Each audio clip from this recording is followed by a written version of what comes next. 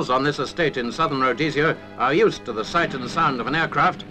Taxiing in through the trees, the pilot, Mr Bristow, has quite a welcome waiting him. His wife is there to greet him, and so is their 10-month-old zebra, one of many orphans on their farm. It seems that almost any wild animal can be tamed if you catch them when they're young enough. Twani the lynx is another example. He couldn't be more delighted at his master's return.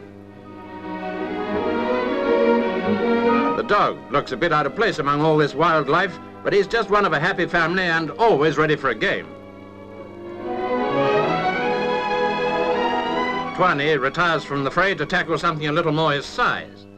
Mary, a buffalo calf, and a young wildebeest called Macmillan, for some reason, were saved from a flood by Mr Bristow. The Bristows take in all sorts of orphans and refugees, even including a hyena. He's called Stinker. Don't ask me why. The 9 crocs obviously prefer farm life to life in the wild. Salika and Lee, 2 of 6 cheetahs who were brought in when they were only a few days old and adopted by a fox terrier. Unfortunately, 3 were lost through injury and the wrong diet. Now fully grown, the remaining cats are well behaved and really enjoy the company of their owners. It's like a zoo with a difference. Plenty of wild animals, but no bad temper from anyone.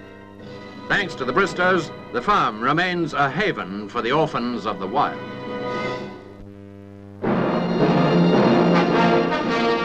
The damage and